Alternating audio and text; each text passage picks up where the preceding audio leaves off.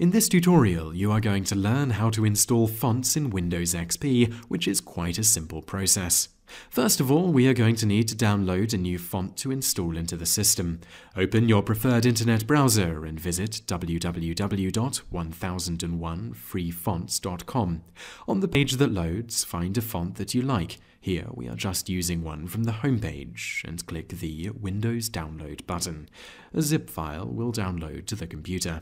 Click on the arrow next to the downloaded file, and in the menu that appears, click Show in Folder. In the folder that loads, right-click on the file we just downloaded and click Extract All.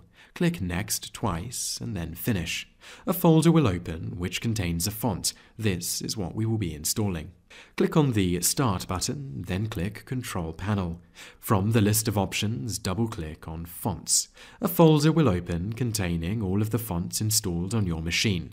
Go back to the previous window containing your font and copy it to the clipboard. Paste it into the fonts window that we just opened. A window will appear briefly, informing you that the font is being installed, and then it will disappear. Process complete.